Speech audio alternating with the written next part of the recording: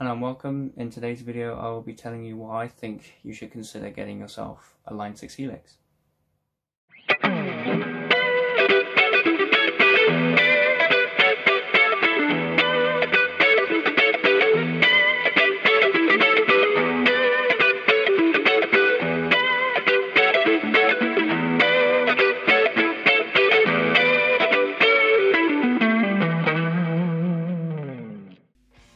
So I've had the Helix a couple of months now. I've had enough time with it to finally get used to it, play around with all the sort of sounds and effects you've got with it, and just generally play with it and use it and tell you what I think of it. Right off the bat, I think it's the best thing I have ever purchased. I've purchased a lot of things, I've purchased a lot of guitars and amps, and I generally think getting a Helix was the best decision I've ever made.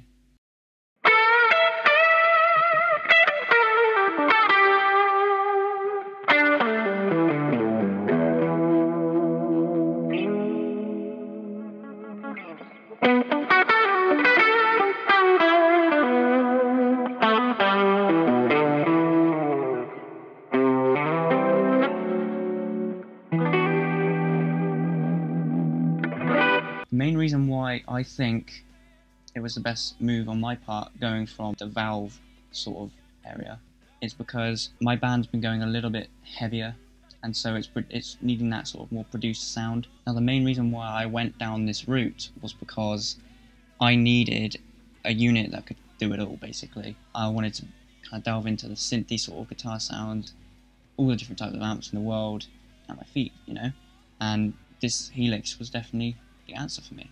Now my band's been going a little bit more sort of heavier, so I wanted to get that more produced sound, because the Helix I think does it perfectly.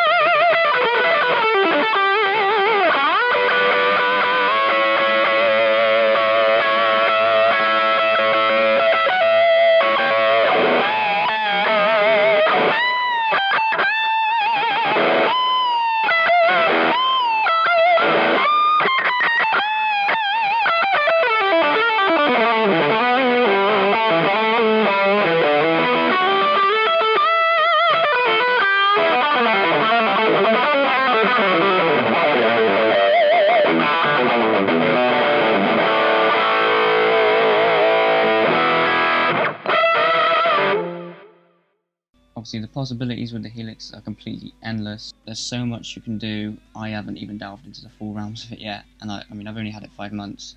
I've been using it pretty much every day. But yeah, that's just to let you know that there's so much you can do with it, which I think is brilliant because you just constantly learn new things. It comes with an expression pedal. That's another reason why I opted to go for this over the Stomp or any of the sort of littler models. Also, I didn't really like the idea that the Kemper floor didn't have an expression pedal. I love using wah pedals, and the Helix looked awesome, so I went for it. I saw some demos, and it's definitely the best thing I've ever bought. Would I go Kemper now? Absolutely not. I've obviously been getting used to my system, and that's fine.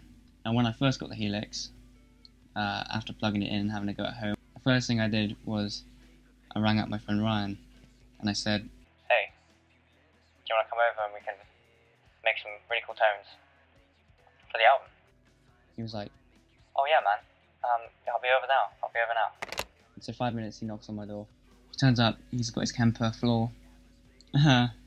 He's got his Ibanez AZ, and he comes into my room where I'm sat right now, and he plugs in to the monitors, and I plug into my head rush, which is the FR I'm using, and instantly we were like, yeah, these two work really well together. You can actually see a photo here of us getting tones. It was actually getting tones for the album, so that was really cool to kind of sit down and sort of play around with like EQ together. That's another reason why I love the Helix, because it's so easy to kind of mess with the EQs on things and so easy to save presets.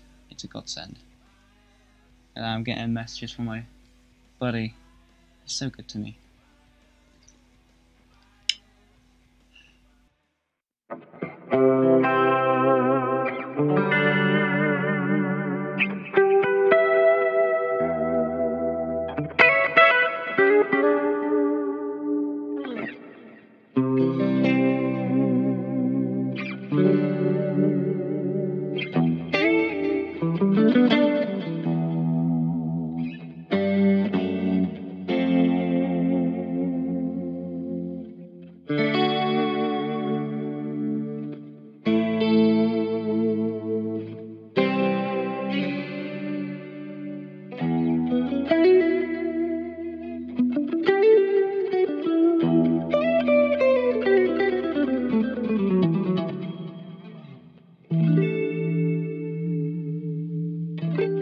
It's a really cool feature if you're wanting to turn like a delay off or something. You don't have it assigned or whatever, you just go over to it, press the bypass button, and done, it's off. And that works for the amps and cabs, everything. So that's really cool. You can obviously change your input channels, and it's really cool. Imagine it like a pedal board and an amp situation. It is exactly that in a pedal. The signal chain is exactly how you would have a real amp with real pedals. It's exactly the same thing. So if you're used to the pedals and an amp, you know how that all works. You're ahead of me, because I mean, I don't even know how to do that. So getting this, you kind of understand signal chain. I think signal flow is really important. You'd be surprised what moving a compressor that side of the amp to that side of the amp makes on sound. It's crazy. Especially when you make that tone you really like, you'll enjoy it, obviously. I don't really feel like it's not got that sort of dynamic, because it definitely does. Do I think it could be better? I know that the Kemper blows my mind when I hear it emulating a Kraken or like a Marshall. It does blow my mind. I own a Plexi. My friend Ollie, you'll know Ollie from his channel, I'll link him in the description. He has the Kemper, and I remember one day he made a Plexi patch, and I think I just started with Hell's Bells, and so I was using the Plexi a lot. And he makes a patch, and it was exactly, I mean, it was exactly my amp. I think your mind's definitely telling you that's the amp you're playing. Whereas if I was blindfolded and you said what amp's this, I probably wouldn't know. And I think that's kind of where it kind of crosses. The Helix, however, has great plexis, and I use them for the Angus stuff at home, obviously, and it does it perfectly. I don't think I really want anything more out of an amp pedals. The Helix is perfect for me. It's got all the decent amps. You can download really good patches from the cloud on the Helix website, or you can buy patches from your preferred patch maker. But what I would honestly suggest, start on a new preset, start making something.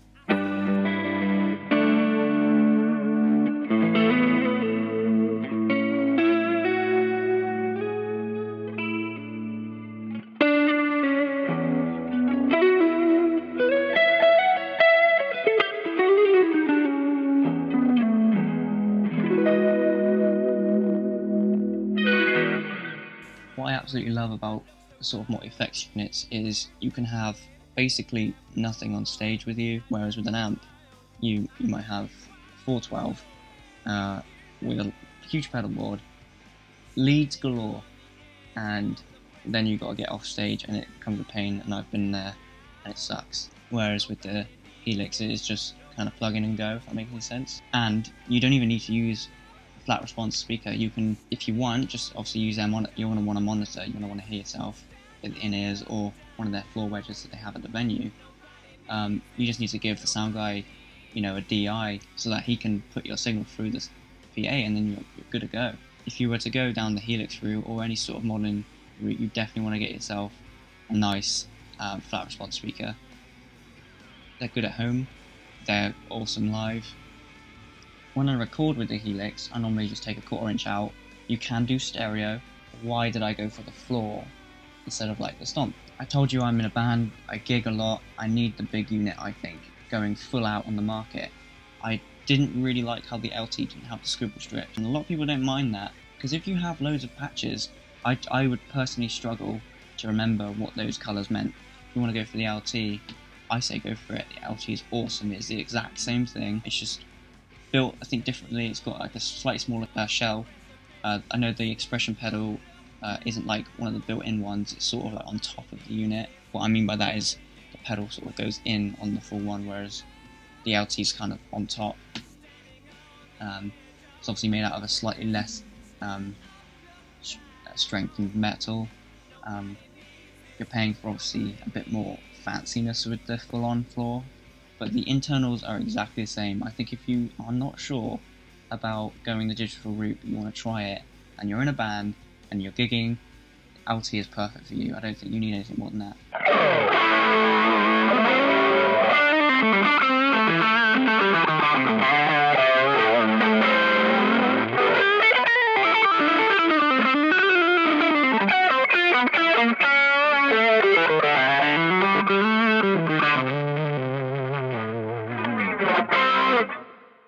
That being said, I have a friend who has the HX Stomp. The Stomp is again the exact same thing. I think all you get is like 6 blocks instead of what you get on the floor, of course. And I think, off the top of my head, 3 foot switches, which I think you can have one as a tuner and then 2 effects, or you can just have a tuner alongside. I know my friend uses a tuner on the end because it just opens up that extra 1 foot switch. With the HX Stomp, I personally think, again, that's perfect for gigging, especially little gigs or like functions, which I know he uses it for. He's told me really good things about it, he swears by it. Now, it's not his main rig, he's more into the sort of valve territory. And pedals, he's got the best of both worlds. He's got a nice little rig for his like function stuff, if it's like on the fly or like a really small gig and he just wants to go into the PA. And he's also got his sort of big Victory rig. And pedal board for slightly bigger functions and or whatever. That's a perfect example of someone who wants to dive into both worlds. Also, he records with the HX Stomp because it is so easy.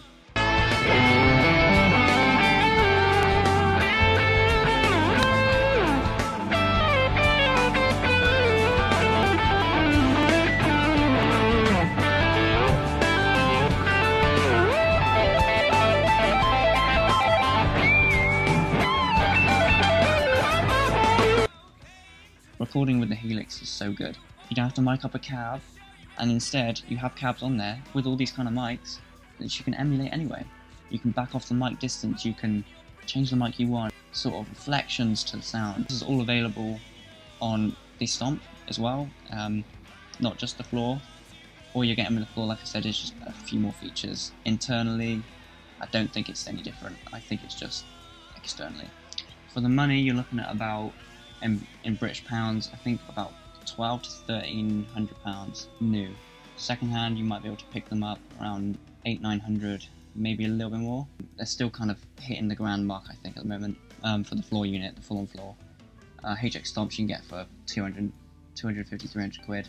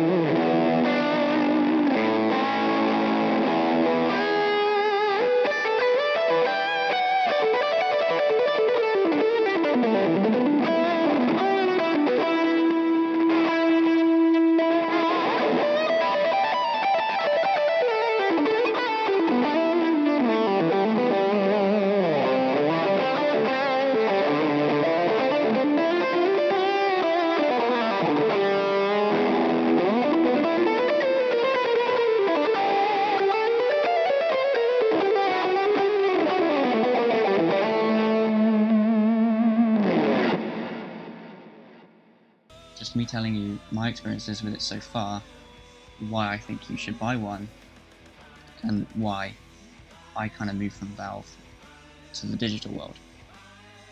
There you go. Thank you very much for watching. I'm going to do a lot more videos like this, so definitely keep your eyes peeled. Definitely going to enjoy making these for you.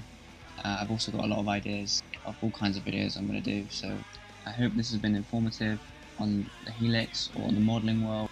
Please don't forget to like and subscribe, leave a comment. Please leave comments, let me know what you want to see, what you like, what you didn't like. Let me know. I want to see what you guys want. Stay safe, and I will see you in the next video. Thanks guys.